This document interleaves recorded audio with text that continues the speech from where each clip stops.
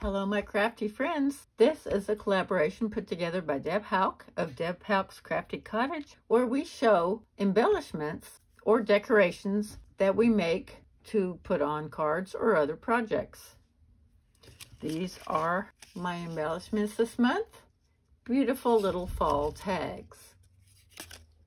Let me show you how I made them. See? Of course, I have my Nuvo drops. And then I have this beautiful stencil from Tim Holtz. To make the tags, I used my Sizzix Bigs die. And then I used all these Distress inks, Distress Oxide.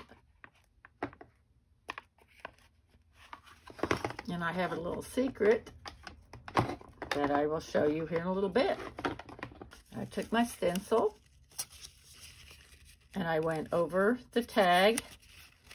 I used Vintage Photo to daub around the edges. Then I put down my stencil, and then this beautiful ribbon I got off Amazon. I wanted a 1/4 inch so it would go through the hole. And this one, I used some green ribbon that I had. It's just generic from Michaels. And wherever there was dots on the stencil, I put Nuvo drops. Most of them anyway. I have Autumn Red, which is the new one I bought.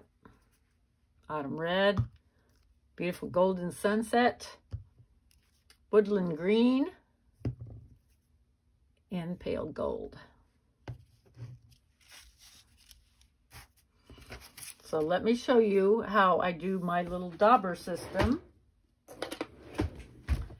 This is from scrapbook.com, and it has the little daubers and the Velcro here that I just put the piece on.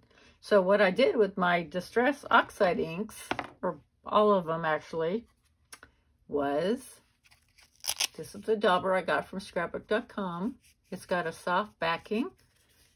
I bought some Velcro pieces from Amazon. They have the scratchy dot and then the soft dot, and of course I just use the scratchy, and it's got an adhesive backing, so I just put it on the back of my Distress Oxide and I put that on top. So there's an extra little tip. Here again are my embellishments. I will be making cards with these, so stay tuned for that. And also make sure to watch everybody else's videos for their embellishments. They will be linked down in the description box. Thank you so much for joining me. Have a wonderful day. Bye-bye.